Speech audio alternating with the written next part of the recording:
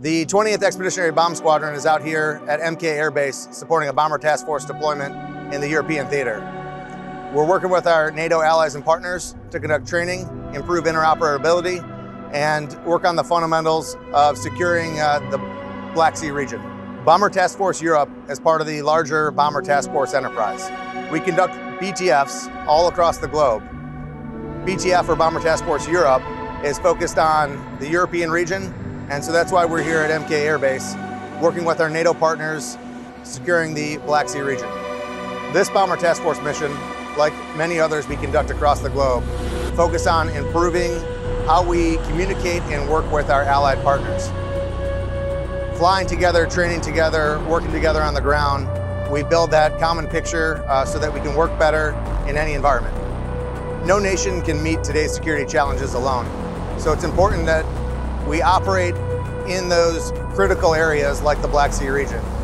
So it's been a great experience for the team here to get to know some of our NATO partners and allies, to work with them, to fly with them and train with them over the last few days.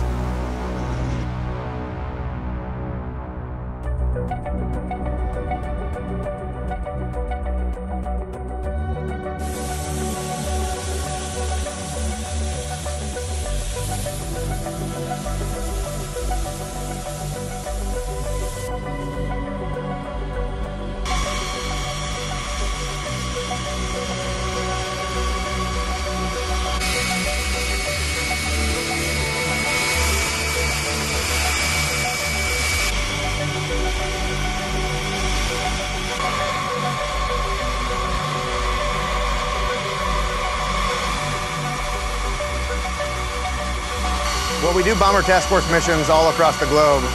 This one is a special deployment for us. It's the first time ever we've done a Bomber Task Force to Romania, and the first time ever that B-52s have operated on Romanian soil.